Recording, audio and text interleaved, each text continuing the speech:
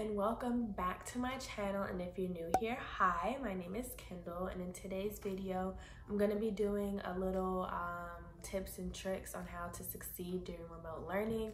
I know it is such a weird time for everybody, and I mean, it's a weird time for me. I'm a college student. I go to the University of North Carolina at Charlotte, and nobody really knows what's going on right now, but I'm gonna give you guys some tips as to how you can be successful with remote learning, since a lot of schools will be transitioning to that in the fall. I have a 4.0 right now. Hopefully I can keep it up, but I'm gonna give you guys some tips as to how I have been keeping up with my GPA. And yeah, but real quick, I wanted to do a little PSA, and that is elections are coming up in November. So make sure you guys are registered to vote. I'm gonna leave like a list of states right here and their deadlines as to when you can register to vote. But it's so imperative that if you are 18 or older that you get out there and vote in November. And you're not just voting for the president, you're voting for all these things. So if you guys wanna make a change in your community and you wanna, see the world just be a better place, make sure you guys get out there and vote. All right, so make sure you guys give this video a thumbs up if you like it, and don't forget to subscribe. And let's hop right into the video. Okay, so the first thing that I have on my list is organization is key. If you're doing remote or virtual learning and you're not organized, it's gonna be super duper hard. So one thing that I recommend is getting a notebook where you can have multiple subjects in it. So this one is by Need. This is the notebook that I used my spring semester for my sophomore year, and it has 5 subjects, and normally I take 5 classes per semester, so this is really helpful. But basically I just separate my classes into each of the subjects. So this is my interpersonal communications class, women and gender studies. It's all like right here. So if you have a notebook where you can just have all of your classes in one, it's super helpful, and you don't have to worry about searching for a notebook, or if you've misplaced a notebook for one of your classes, it's all just in one. Next thing that I recommend is little file folders. These ones are from Target, and basically what I do is I put like the syllabus in the folder, or handouts that my professors give me, or things that I print off of the internet, or my study worksheets that I make. I keep them all right here. And if you have your folders, just like the notebook, it's all right here, all in one spot, easy to access, and you're really organized this way. The next thing that I'm gonna recommend is a calendar or a planner. So I had a calendar in my dorm. It was like a sticker, and it was a dry erase board, and I totally recommend that. I feel like when you put a calendar on your wall and you're able to see it and you cross things off, it makes you more inclined to want to get things done. And yeah, I feel like when you're able to envision things or just see it right there on the wall, you want to get things done. But if you don't want to buy anything, I got you, because you can also print one. This is one that I found on Pinterest, I think, but you can really find them anywhere and just print them off, or you can make your own. But this is one from my summer classes, and I color coordinated it so I know which, class was for what and what I was doing.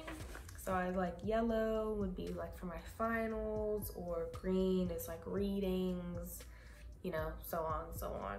Very helpful. I put this on my wall, crossed things off when I was done, saw it, got it done, Last thing for this section is a planner, and I know there's a ton of you who are like, I bought a 2020 planner, I haven't even used it.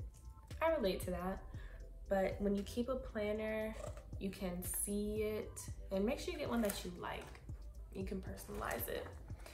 So just like the calendar, have everything written down, and yeah, really recommend having a calendar in which you can see things, or you can just use your phone. That works too. Next thing that I recommend is having apps on your phone. So one that I recommend is called Noted. And basically what that is you can take notes on your phone and also record. So if you have a professor or a video and you want to record what your professor is saying, you can do that and also like jot down notes at the same time. Or you can just use your voice memo app on your phone, whatever works best for you. Google Calendar or Apple Calendar, whatever you want to use. Like I said, put in the dates for when you have assignments due, and you will get a notification. Socratic is also a great app. Now, disclaimer, I'm not condoning cheating. Don't cheat, you guys. Cheating's not good. But if you want a little help on like your homework or something, Socratic, you can take a picture of the question and it will either give you an answer or it will give you like a step-by-step tutorial on how to do it. So that's really good. I know sometimes we're limited on resources and sometimes our professors or teachers don't really do that great of a job of explaining things. So Socratic is really helpful if you just don't know. It's like, this is your last resort. If you don't know what it is, use Socratic. So the next thing that I'm going to recommend is playlists. Now, playlist is not like your everyday music that you listen to. Playlist is like a study beats, something that will help you focus. I'll leave a picture here of one that I use all the time during school. But yeah, listening to study beats helps you focus. I really recommend it, just if you like to have that kind of background noise.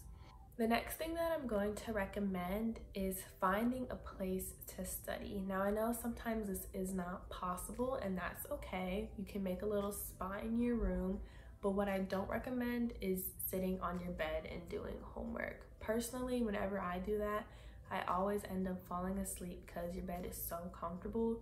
Whenever you study, you want to be comfortable, but not too comfortable, because if you get too comfortable, that's when you start going on your phone and not doing any work and not being productive. So I recommend either, finding a desk, sitting at a table, laying everything out, getting your highlights, pencils, whatever, but don't sit on your bed and do your work because you probably won't get things done. So the next thing that I'm going to recommend is setting a schedule. Whenever you set a schedule, just like I said with the calendars, you're going to be able to see it. So before I start studying, I like to make a list of things that I want to accomplish. I like to use the stickies on my MacBook. It's like a little app type of thing that you can use. And when you use stickies, you can delete things or add things and it just helps you see it. Or you can just get a piece of paper and write down some things that you want to accomplish. This kind of segues into my next point, and that is to make attainable goals.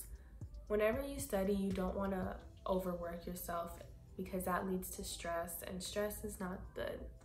You want to set goals. So maybe you want to read for an hour, but never go above like 2 hours consecutive of doing something. Because once that happens, your brain crashes, you get tired, probably won't remember anything. So make sure you're setting attainable goals for yourself that you know you can accomplish. So the next thing that I'm gonna do is kind of with like remembering things, and that's using flashcards. So I have some flashcards right here. These ones aren't open, but it's just an example. They're from Target. But you can also use Quizlet. Quizlet has the learn option, flashcards. You can make tests. It has games on there, and they're all to help you remember your vocab words or your questions or whatever you're studying for. I love using Quizlet. There's an app for it. I have it on my phone. If I'm like on the bus, I'm studying on Quizlet before a test, or the night before I'm studying Quizlet. I love using the learn function just because it has like multiple choice questions, fill in the blank and writing stuff down. And yeah, if you have to do it a certain amount of times before you can get a 100%, and that really helps with memory recognition, and that's super duper helpful. Is take healthy breaks. All right, I know sometimes you guys want to get it all over with and you want to get it done, but I promise you, if you cram, it's not going to be pretty. So take healthy breaks. If you're studying for 1 hour, take an hour break, stuff like that. 30 minutes, 15-minute break, things like that. Take healthy breaks. Make sure you guys are eating and drinking water. It's so important that you are feeding your body and making sure that you are healthy and that you can do it. Email your professors or your teachers. 9 times out of 10, they'll respond and they want to help you, and if they don't, they suck. And that's just the honest truth. But yeah, email your professors if you have any questions. It's super important that you can make those connections with your professors, because sometimes they forget stuff too, and that's not their fault. Or they forget to put like a reading that they said was on the syllabus. You email them, they make that connection. They're like, oh, thank you so much for reminding me, blah, blah, blah. Or if you have a question about something, 9 times out of 10, they will help you with it. And last but not least, don't stress. Take it easy. Take it one step at a time, because you got this. I know it's gonna be really hard making this adjustment to remote learning in the fall, but you got it. I know everybody is a different learner, so take these tips and apply them to yourself and how you want to see it play out for you. But make sure you guys don't stress yourself out about anything. It's just school, all right? You got it. I know you can do it. I believe in you. You got it, all right? All you gotta do is put out those positive words of affirmations and you can do it. I did it. You can do it. All right, everybody, that is it for this video. I hope you found my tips for remote learning helpful. If you did, give this video a thumbs up and don't forget to subscribe. I'll see you guys in the next video. Bye.